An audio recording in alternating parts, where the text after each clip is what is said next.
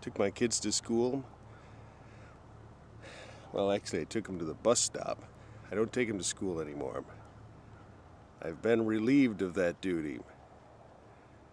So there's not going to be as much driving around and talking on the video while I'm driving. But I won't be driving downtown for my kids, but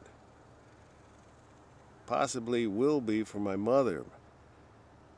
This is the point of this video. I have a prayer request. I ask that you would pray very earnestly that we would find a place for my mom. She's in a place now where they haven't treated her well, to be honest. Everybody's caring, but it's not really a facility that's designed for the type of ailment that she has. She's got Alzheimer's. And just the other day, she got upset. They had to restrain her and give her a shot of a medicine that they give to psycho patients, actually. And my mom is not psycho. My mom is very loving and caring. And she's prone to get upset, but aren't we all? And nobody who gets upset deserves to be restrained and given a very highly, it's not even sedative, it's a mental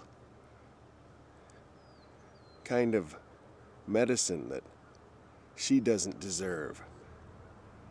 And that's the way, unfortunately, the world treats people anymore. It's like, we don't have time for this. We can't help you. We're just going to fill you full of chemicals and just not deal with you.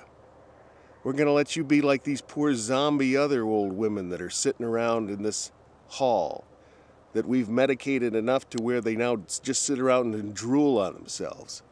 Last night I went and read to my mom the scriptures. While I was doing so, in between, she'd just babble complete nonsense.